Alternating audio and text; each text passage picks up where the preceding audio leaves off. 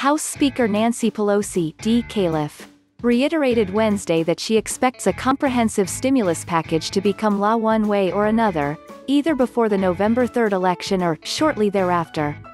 "I'm optimistic that there will be a bill," Pelosi said. "It's a question of is it in time to pay the November rent, which is my goal, or is it going to be shortly thereafter and retroactive?"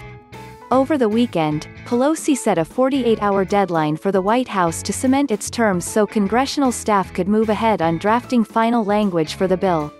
She noted Wednesday that while the White House has made major concessions to Democrats on the testing and tracing provisions in the final bill, major disagreements still remain on additional aid for state and local governments, liability protections for businesses and additional aid for restaurants and small venues.